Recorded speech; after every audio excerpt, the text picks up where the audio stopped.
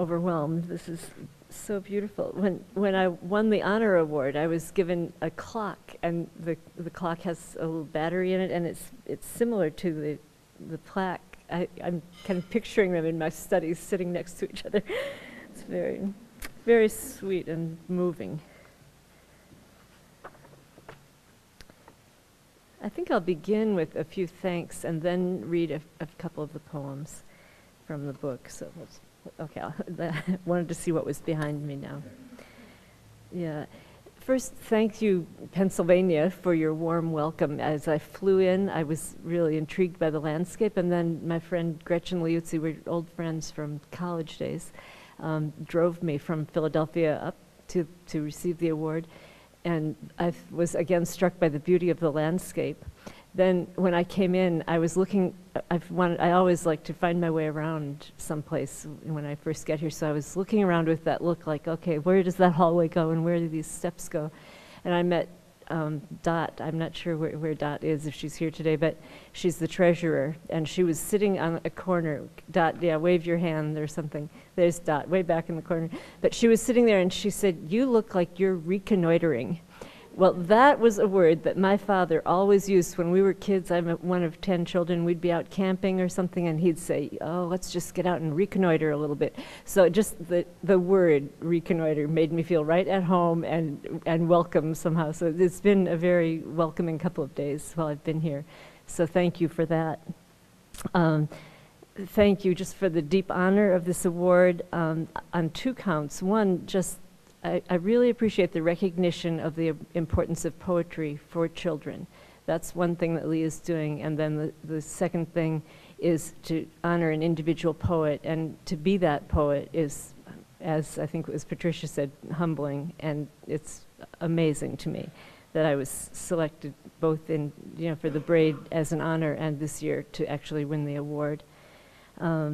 So I thank Lee Bennett Hopkins for endowing the award, Stephen Herb and Carolyn Wermuth for administering it.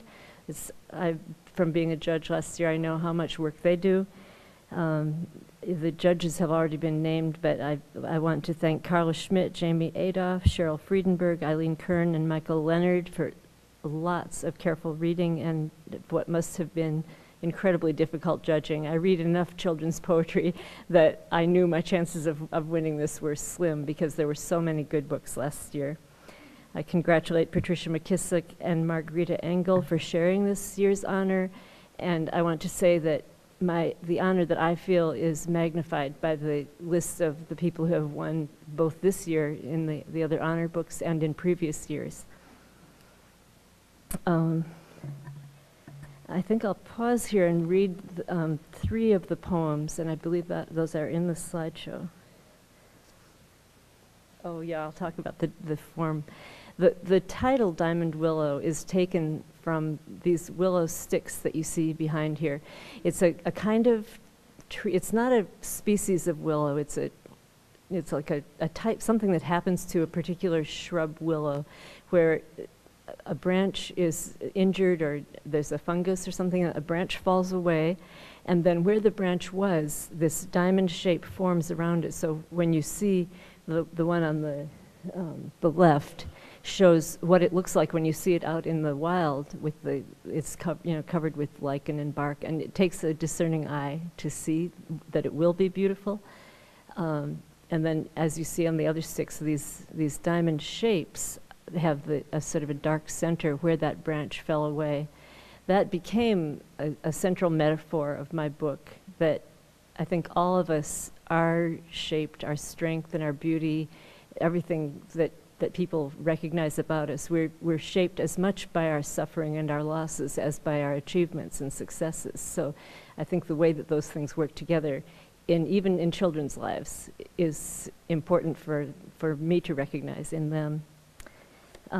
So go ahead and put the first poem up. I'll read the first 3 poems.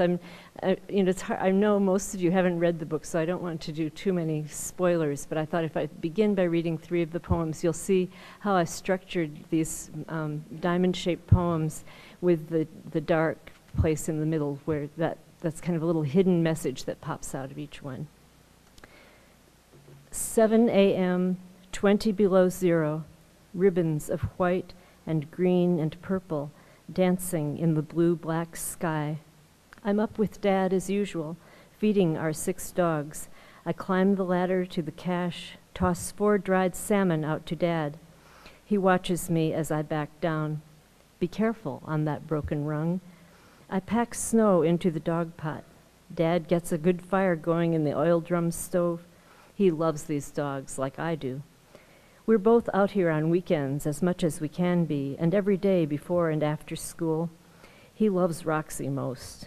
Willow, go get the pliers, he says, showing me a quill in Roxy's foot. It's surprising that a porcupine is out this time of year. I bring the pliers, Dad pulls out the quill, rubs in salve. Then we go from dog to dog, spreading fresh straw. Hey, Magoo. Hey, Samson. Roxy, you stay off that foot today. Dad pats Prince on the head. Lucky sniffs my hand. She smells salmon. I find a burr in Cora's ear and get it out. The snow melts into water, simmers in the cooking pot. I drop in the salmon, add some cornmeal. The dogs love that smell. They start to howl, and I howl back. And did I miss the slide of the cache? Was that before that poem? Let's go back to that, because this is actually a photograph taken by my friend Gretchen, who drove me up today.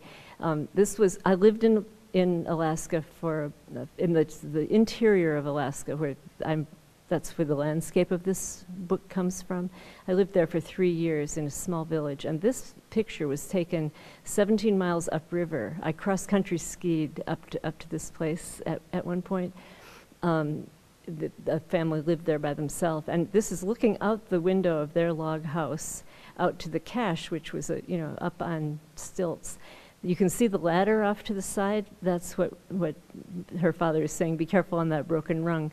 You'd push the ladder away when you weren't using it so that the animals couldn't climb up in, and then you'd put it back over, it would lean back so that you could climb up and get whatever you had in there. People would keep any food that they got in the fall time, the moose or the salmon or anything, they'd keep that in the cache and put the ladder away so that the animals couldn't get into it.